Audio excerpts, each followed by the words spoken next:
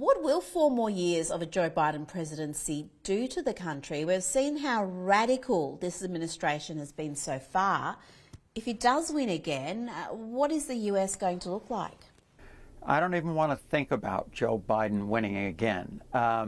He's done so much damage to this country. He's destroyed our economy. He's destroyed our borders. He's destroyed our international influence around the world. We have become a joke because we have such a weak leader. That has to change. America sees that. And in a year and a half, they're going to have some options.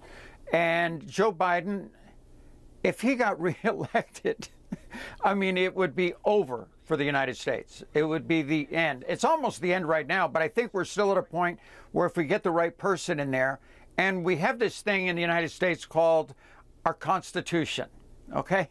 We also have a Bill of Rights. Those are our laws in this state. If we follow those, if we get a president in there, we'll take the Constitution and follow it to the T, we can change this because the government has overreached.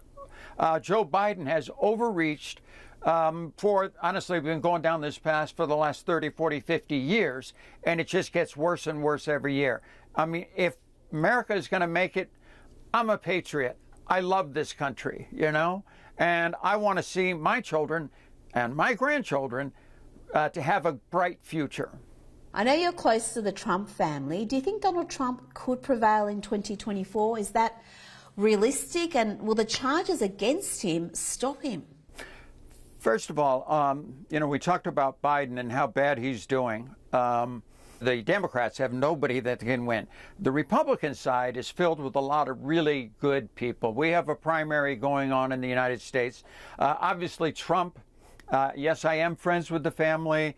I was down at Mar-a-Lago last week. I really respect what Donald Trump did in his 4 years as president, but we still have to get through the primary. He is the front runner, but as a Republican, a conservative Republican, I will support whoever winds up being our nominee. From my standpoint, I hope that's Donald Trump. I would like to see him. What we need right now in the White House is we need kind of like an alpha male that can get in there, knows what he's doing, and Donald Trump knows what he's doing. He's already been there. He knows how to fix things and has a great track record. So if that's the case, if Donald Trump is the nominee, I would support him, yes, but I'll support any of the Republicans. We got to get the Democrats out of there. Now, one of the few in the media who has held the Biden administration to account has been Tucker Carlson. He has just parted ways with Fox News. I know you've been a regular on his program. What do you think is next for Tucker Carlson, and is a political future a possibility? You know what? Yes, I'm a Fox News contributor. I've been working for him for the last couple of years. I do a lot of issues on California, obviously on trans issues, things like that, because they have become such big topics here in the U.S. And it's been a great association for me, and it's a great voice out there, especially with like all the trans things that I've worked on as far as Leah Thomas.